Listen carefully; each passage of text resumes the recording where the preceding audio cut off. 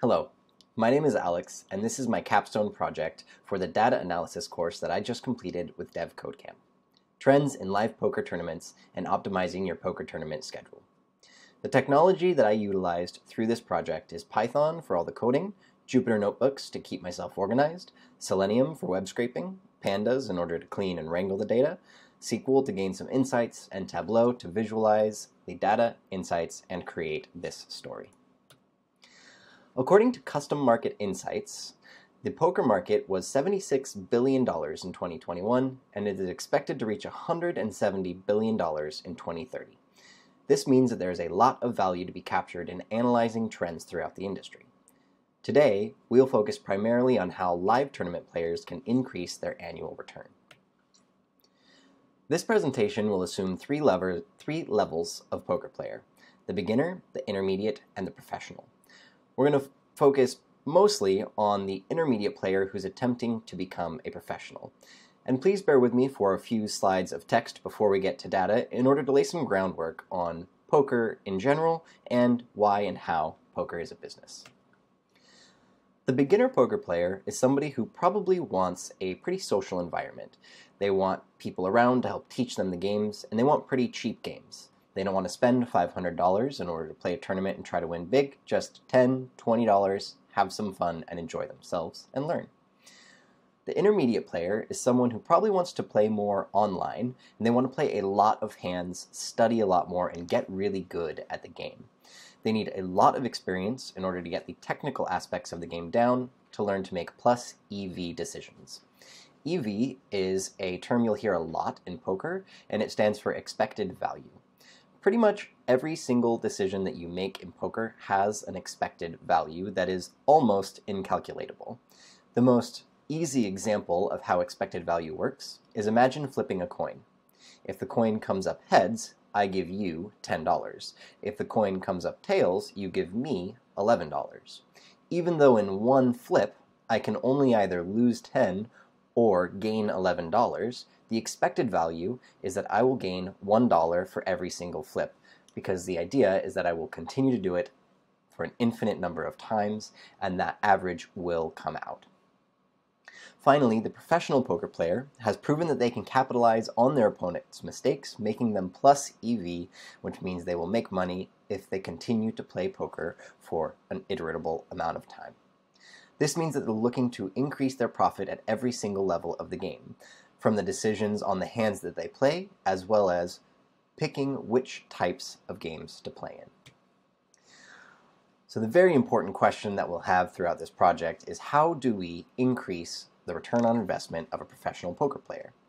There are a few key points in determining your profitability. The most important will be the difference in skill between you and your opponents. This is something, as mentioned, that the intermediate player is working on a lot and doesn't have too much to do with this presentation. Next is the ratio of the buy-in to the amount of money going into the prize pool. This will increase your profit. For example, if you spend $100 to play a poker tournament, and $90 of that $100 goes into the prize pool, meaning you can win that back, that means that there will be a prize pool ratio of 90%. $10 goes into the entry fee in order to pay the venue and staff. Next is the location and clustering of the tournaments. This can help minimize your losses because it costs a whole lot more to go play poker in New York just because it costs more to eat and live than it does over in Ohio. And a special quality of life mention is that the size of the prize pool is very important. If, for example, you know you can win a game and you can play it 365 days a year, but you can only win $50 a day on average playing that tournament, then there's a good chance that you will want a raise, because $50 a day is hardly enough to live on. Now let's get into the fun stuff. Where did all of my data come from? I scraped all of my data from a website called pokeratlas.com using Selenium. I clicked through all the various locations on the website and collected US tournament data as far out as it would populate. This means that we're looking at data from about the middle of January to about the middle of March. Some of this data will be stale, however, the proof of concept is there, and I'll be able to run this script as many times as I want, and I will have time to improve it. After I ran my script, I ended up with about 7,500 unique rows of poker tournament data. Unfortunately, not all of them were perfect, so I got rid of some null values and some tournaments that weren't exactly tournaments, and ended up with a grand total of 5,475 rows of data. Most of the columns in our data are pretty self-explanatory, but I wanted to make a few notes. First is that the date time is the start of the tournament, and generally you can go play a tournament for about 4 hours of late registration after the tournament starts for those of us who need to shave before heading to a tournament. Next is that the postal code is the postal code of the venue of the tournament, whether that be a casino, a card room, or some sort of event center. And this I created manually with a Google search and input it into a new CSV and joined the CSVs together, which means that I have the start of a complete tournament or venue, casino area to postal code if you need it for future use. I'll give you a pretty good discount. Next is the prize pool ratio. This is a calculated column that I discussed a little bit earlier. Simply however much of your total buy-in will go into the prize pool divided by whatever your total buy-in is, creating a ratio. There will be one additional note on that in a bit. Last is the additional info. This was a catch-all for anything that I found in the website I was able to scrape that didn't have an exact column to put in, and this will be for your final decision making on whether you want to play this tournament. Finally, we're getting into some fun graphs and visualization.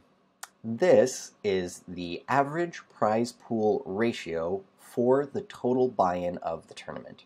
This is a very zoomed out lens because this is for every single tournament that I have, which means there's 5,400 different tournaments, and it goes all the way from $0 tournaments to $52,000 tournaments. So it is important to note here that I'm about to zoom in so we can get some more information. But the reason I wanted to give you this is to know that once you start getting around the $3,200 range, even more towards the $1,000 range, pretty much as far as you go out, you will always be profitable through this tournament because it has the highest prize pool ratio. So as long as you're better than your opponents, you're going to be doing pretty well picking those decisions.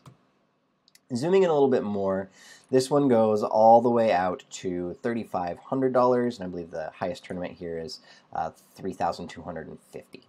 So fun, interesting things that we have here is the total buy-in, the number of tournaments, and then how the prize pool ratio has been averaged. And the reason I wanted to give you this is to show that between the $1,000 and the $3,200 range, while any tournament you do will be about a prize pool ratio of, at the lowest 0.8. I think over here we have a 0.87, 0.9, 0.89. So those ratios, even though they're the worst in this range, they're still pretty good ratios. You're going to be doing fine. However, you might note that over here we have a $2,700 tournament and then also a $2,650 tournament. This is important to note because the prize pool ratio is way better on the $2,650, which means more of your buy-in will come back to you if you play that tournament than the other tournament. Let's zoom in a little bit more because this is where we can really find the value. And the most difficult part about trying to be a professional poker player is moving from playing this range of tournaments, the, say, $50 to $500 range, to playing that $1,000 plus range. It's mostly difficult because, as you can see here, there is a lot of variance in the prize pool ratios. So you could, and I'm certain that I did when I started playing tournaments, play this tournament here at $270 with a prize pool ratio of only 74%, which means probably nobody is making money. Anyone who actually does win money at that tournament, ultimately, if you played it in the long run, all of your profit does go to the entry fee to play the venue as well as the staffing.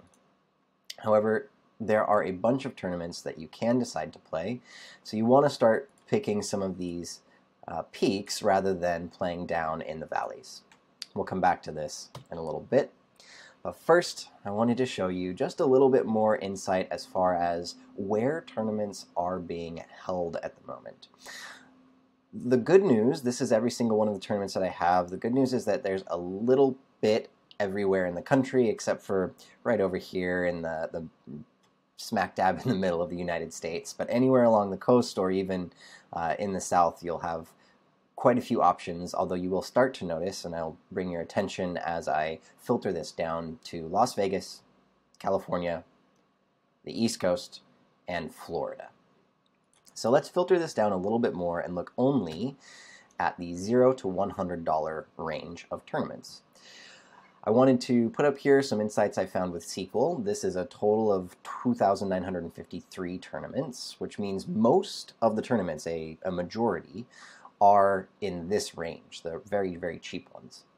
And the average prize pool ratio is 74%, which, as noted earlier, is terrible.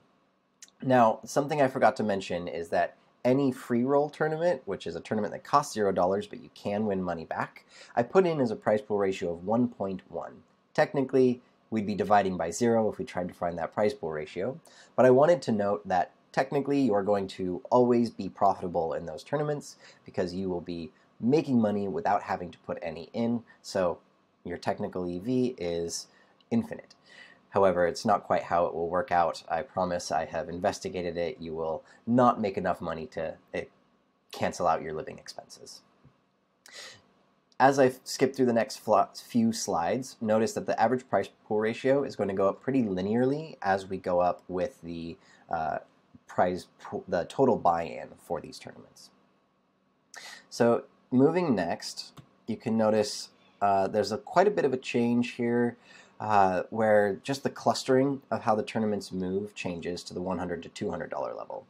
Over here in the 0 to 100, there's no tournaments in New York, but 100 to 200, there's 36, lots of them. Another note for the next couple of slides of all of our maps is that these bubbles are not for map to map. They only are a proper ratio for their own map. Moving up to the the $201 to $500 range, there's fewer tournaments as we go up. Prize pool ratio does go up, and we start to see more of this clustering in California, Vegas, down south, Florida, and quite a few up here in the Northeast as well. And then up to those big professionals, to $500 to $1,000 tournaments, we start not only clustering into places, but also to very specific venues, where each one of these postal codes, we've just scooped it up into one postal code for the entire state. And last but not least, the big professionals spending $1,000 to $52,000 on their tournaments. It's quite a few, quite a big diminishing of who's playing where, how many locations we have.